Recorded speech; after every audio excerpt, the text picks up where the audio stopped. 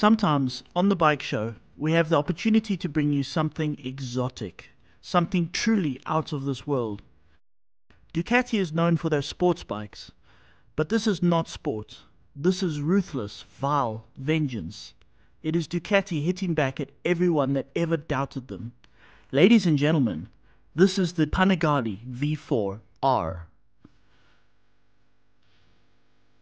As it sits here, with the inclusion of that Akrapovic racing exhaust, it costs nearly 800,000 Rand. It has a dry weight of just 173 kilograms. It has the latest in Brembo's Dilemma braking. The Olin suspension is mechanical, not electronic, to save weight. It has a frame specially designed for this model. The fairing has cooling gills and is slightly wider for better aerodynamics. And it has wings.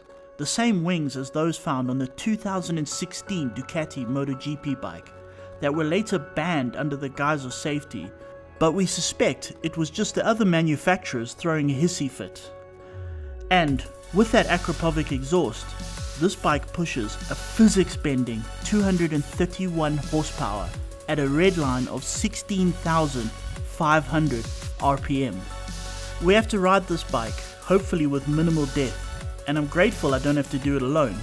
With me is Ride Fast Magazine's Rob Portman, whom we have always thought of as a real racer, and more.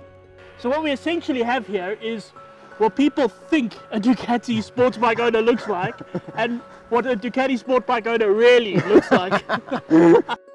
It was an icy morning at Red Star, and I didn't feel like crashing an 800,000 Rand bike on a cold track, so I charitably let Rob go first. The launch control has 3 levels, depending on how brave you feel, and if that doesn't make you feel MotoGP enough, there's also a pit lane limiter. I feel like a MotoGP rider. How do you turn it off? There we go. Beyond the wings, Ducati has taken a large chunk of its aerodynamic technology from the MotoGP project, even if this bike doesn't look like the MotoGP machine. Back in the day it was all about being tiny, and these days it's all about aerodynamics. It needs to be a wide machine, and you look at the MotoGP bikes, they're also wide, much like this. For World Superbikes, Ducati has had to reduce the capacity of their 1100cc V4 and yet keep the horsepower. For this goal, they lightened the crank and added titanium conrods. More so, they reduced the stroke of the motor to make the 1000cc maximum limit. The result of all this is that the power is actually increased, and on this bike it now pushes a staggering 231 horsepower. But more than that, as any engineer will tell you, if you decrease the stroke, you get revs. Lots of revs. I thought I was at rev limiter a little while ago. I looked down, I was at 14, I had 2,500 RPM to go.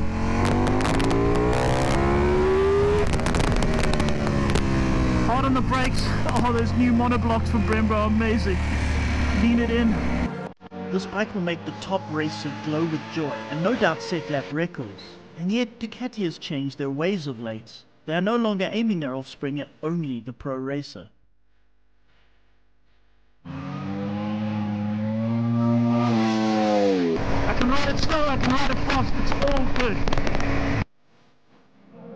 Ducati has modified the top frame section on the V4R, removing chunks of aluminium to give it flex and help it turn in. You might not be able to see this modification from the outside, but you can certainly feel it working. Turn in. Oh, feel that. People mocked Ducati when they first introduced wings to their MotoGP bike, stating that they will serve no function in the real world. And yet, this is the real world, and we have wings, the same as those found on Dovizioso's 2016 MotoGP bike. Their aim is to stop acceleration stunting wheelies, something that is a reality on a 231 horsepower bike. And Ducati say that at 270 kilometers per hour, the wings exert a force of 30 kilograms on the front wheel. That is not something to be sneezed at.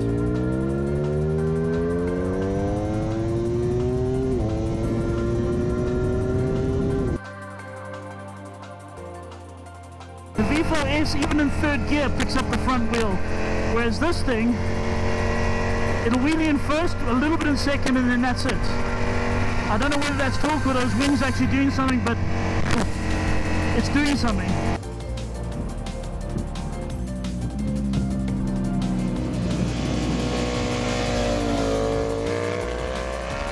And so, With the riding done, we did what track riders do best: settle down at the canteen and wait for lunch.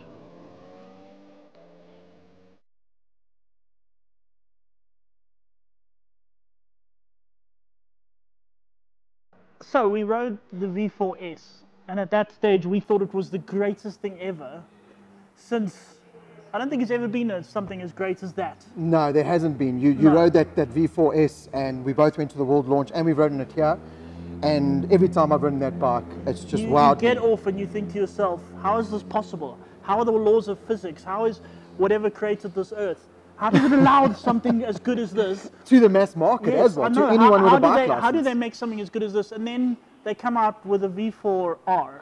Which is 1000cc Yes. compared to the 1100cc, Yes, and now- it just makes it look like a 600. But how does I don't know how they do it. You know what the thing is? For homologation, Ducati were pretty upright. We are building a World Superbike Dominator that is Yes. going to dominate World Superbikes. We are putting an ex-MotoGP Yes. rider on it, and we're going to dominate. Yes. We have to, for homologation purposes, put headlights, a tail light, and mirrors on it. It's like grudgingly. Which like, every owner of a V4R, as we found out, it's the first thing they take off is Yes. the mirrors and the race kits about to go on it and that. So they've achieved their goal in setting out. We've seen it so far with Bautista, and just riding it. I felt like Bautista. In your opinion, how much better is it than the S? Well, I was saying to one of the guys here talking about it as we asked the same question, and to me, S is an amazing package, but the electronic suspension just takes away a little bit of control. This year, we came in, Leroy from Adrenaline, and we said the front end's floating a bit, 1 or 2 clicks here, and you could feel it instantly. Well, So interestingly nothing enough, beats that touch is- suspension. You know, in the race bikes, they don't use electronic suspension because it weighs too much. You And need it's big not there servers yet. and big everything and all that kind of stuff. For race bikes, they don't. But I mean, I kind of make sense because I saw Leroy. He got out a big C-spanner. I think I would just injure myself if I tried to use that thing. So I'm okay with the electronic buttons. Okay, it's this bike with the exhaust pipe is nearly 800,000 rand. Yeah. Is it worth nearly 800,000 Yes. rand? Yes. Straight away, yes, I would own one happily. You know what it is? You walk around the machine, and it just everywhere is just passion and just gloriousness. I don't even know if that's a word. Gloriousness. Well, we'll make it a word. Why not? But here's the thing. Okay, Ducati are so good at this, at making these sort of aspirational motorcycles. Where, okay, we'll never afford one. Never. Most people watching this, I'm sure, will never be able to afford one. But you're glad Ducati's making it anyway. We are so privileged to live in an age where we are exposed to motorcycles like this. And Yeah. you know where I do kind of feel, and Ducati have also been the pros at doing this. If you bought a Speciale, V4 Speciale last year for same amount, kind of 800 grand, Or maybe a Superleggera. you must be hating life Yeah. because this V4R will destroy those bikes, and it's roughly the same price. You see, they're going to the really rich guys who are going to buy a Speciale and then immediately go and buy a... Listen, Ducati have just Yeah. built a machine that anyone can enjoy. Like even the owner of this bike, he's improved his lap times. He's only ridden the bike twice. He's improved his lap times by almost 7 seconds. You know, Honda have always had the ideal chassis, the user-friendly chassis, the superbike for the mass market. And then you had the BMs with the horsepower and that. So each bike kind of had their little touch point. Ducati have built a bike that's got user-friendly chassis, Yes. massive amounts of horsepower that is easily controllable, and electronics and suspension that actually when you make changes, you can feel them and they work. We went from traction control 3, which hampered the bike a bit. I kind of gave it 100% throttle and the traction control took over and, you know, kind of gradually took me out of the turn. Yeah. I put it to traction control 1 and it was a whole like new animal. Previous generation bikes that were also, wow, you can't get any better. Yeah. Now it just seemed completely There's silly. just so much more doubt. Okay, I'm going to ask something else now. Bautista, at the time of filming this, has won, what's it, 11 out of 11 races? Yes. Is it because the bike is so good? It's a combination of a very good MotoGP rider that was running top 5, top 7 5 months ago on a purpose-built World Superbike Dominator. Ducati, thank you very much. Many good things to come.